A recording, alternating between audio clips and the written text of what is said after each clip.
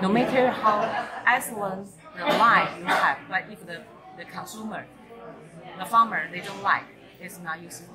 So I think that's quite important that they communicate together in these 2 days, not for the presentation, but also the field check. Yeah. This year in the pepper we have many variety available. Yeah, and the sweet pepper we also available for combine the 4 kind of disease resistance. So I want to show the people which one we have potential in field.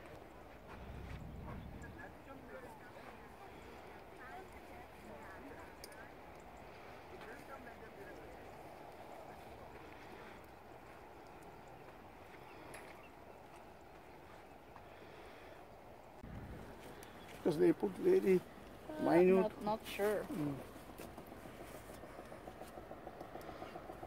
But it's also like a bacterial infection over there.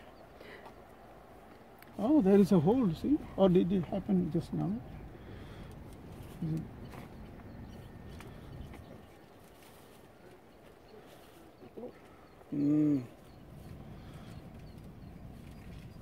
No insect? Okay, there's some larvae here. Oh, moving, yes.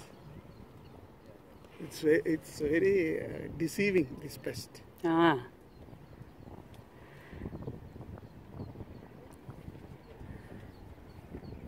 If it is early stage, you will see only small holes.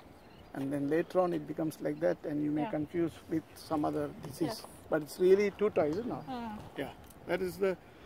So people spray with, fungicides and all. But Tuta we will not know until making some other tests and checking the taxonomy and like a proper identification. Yeah.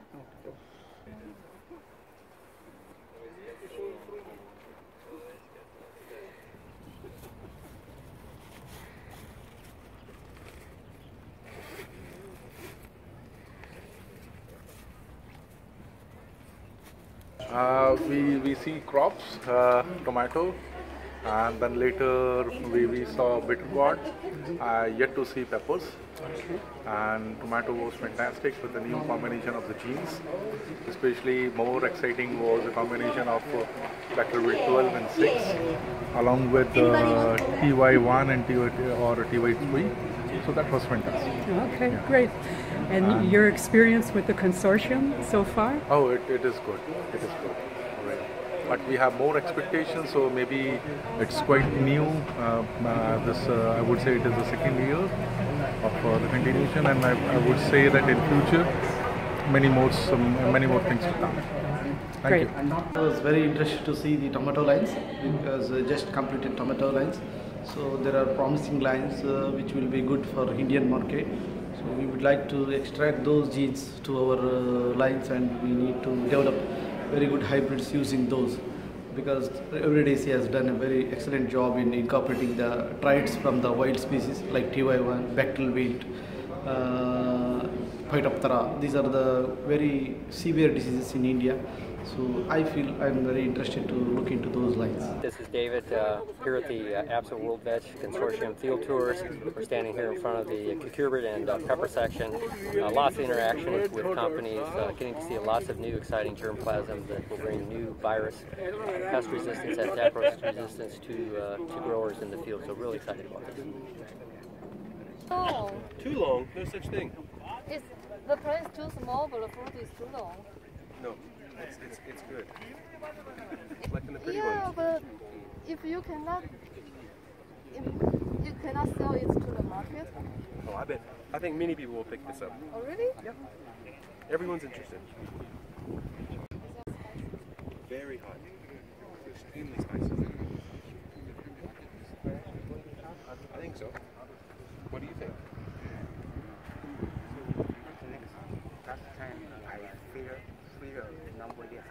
I think the germplasm level is very, very high.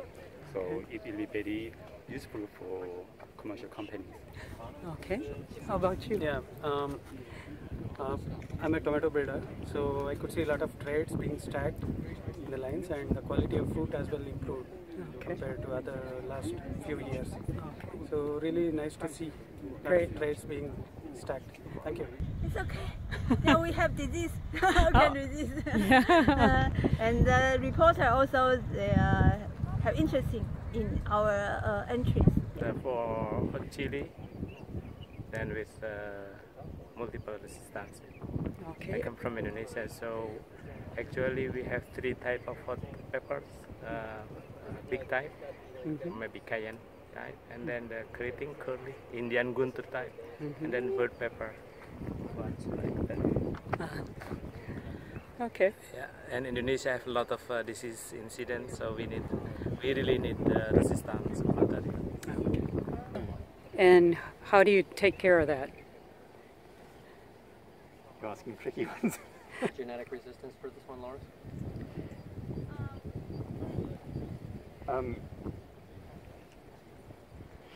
Yeah, I think that line's resistant to it. Oh, no. Same. Yeah, but you always have good years and bad years, and you can have. No, I accept my bad years. That's what I said to you. That it's not as good as last year, but maybe next year. Good years and less good years. There's the wisdom. There's the real wisdom. Thank you. Yes. The consortium, if I compare it with a couple of years ago, when we make the first attempts of a consortium, I think it's more lively, it's more vibrant, it's more interaction between the companies and WorldVeg. And I think that has both parties have changed, and I think they are able to get closer now than what used to be.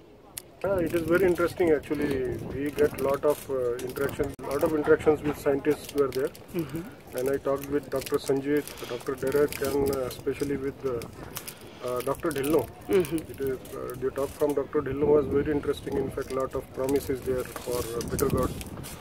And I am in also contact with Dr. Sanjeet and Dr. Derek for new projects. I have also suggested some projects in CMS breeding himself. With the leaf curl virus resistance.